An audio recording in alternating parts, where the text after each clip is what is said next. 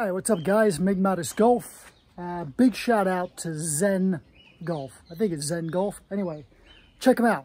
Quick little project. Got this idea from the chap at Zen Golf. He has two training devices that are really valuable, and I've just kind of done it on steroids. I've put them both together and come up with a fantastic training aid. So let's make this short. Let's get to it. Very simple. Piece of 3/4 plywood. That thing is 30 inches long by 12.5 wide. Don't worry about the holes. Those are just mounting holes for these, self-explanatory. These are lazy suzans. You see, it's like ball bearings in there. One thing turns on top of the others. Link in the description for Amazon for these. All the dimensions will also be in the description.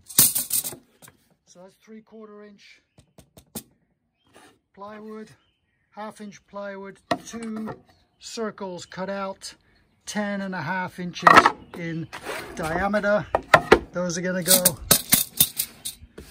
on top of these guys and spin. Right, you might ask, why have I routed the edges of everything? Well, that's just because I have the tools. It's pretty. No, seriously, you know, you're going to be on this possibly barefoot. So just to get all the sharp edges off, should you slip. So tools, if you've got them, you can do all this. This has taken me half an hour so far. I'm going to paint it, and I still have a stick to mount on the underside of here. So this will rock like a seesaw. When it's finished, I'll show you. You'll get the picture. All in all, it's probably going to take me an hour to build. If you skip a lot of the beautifying process, it could probably be done in half an hour. Super cheap. Anyway, dimensions, links, everything in the description. And once it's all put together and it's got a lick of paint, I'll show it to you and demo it. Fantastic. All right, following on the underside, got a bit of 1 1/8" dowel. Doesn't really matter, you can use 1 1/4", 1.5", even inch, but cut in half. If you can't do that, just use a square piece of timber. It doesn't really make that much difference. So that is right across the middle, glued to the underside, and we'll screw it in from above as well. Ooh, it's all coming together. All right guys, here we go. The Zen board is finished. You can see it down here. So it's just one of those seesaw boards which you've seen before, but I have juiced it up. I've juiced it up with these lazy Susan turntables. And what this training device allows you to do is it allows you to properly practice transferring your weight.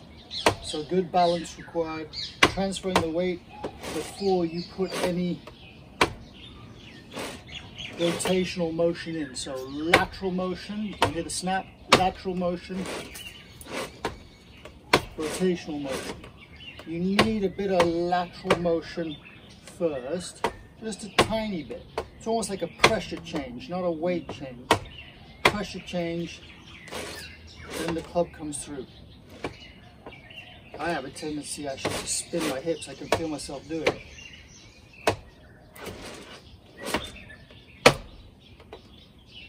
Interesting. Okay, so that's why it's important. I am going to now show you the benefits of this Frankenstein, and that is it's modular. So the one I saw on the channel Zen Golf was a balance board like this, but then kind of like this, another board with these like turntables added on top of it, whereas this is all in one and it's modular, which means I can remove these very simply. So if I don't want to practice with these, just use the balance board on its own, or maybe just use one if you're working on like your left hip turning or your right hip turning. So there we go. That is why this is a fantastic training aid. I think on Amazon the turntables or the lazy suzans were about $15. I don't know, there's about $5 worth of other materials there. So for $20 you get a fantastic training aid. I'm calling it the Zen Board, just to give credit where credit is due. I'll leave all the links to Zen Golf channel and all the dimensions and everything in the description, and you can go make yourself one of these super valuable training aid. Down the line, start off slow.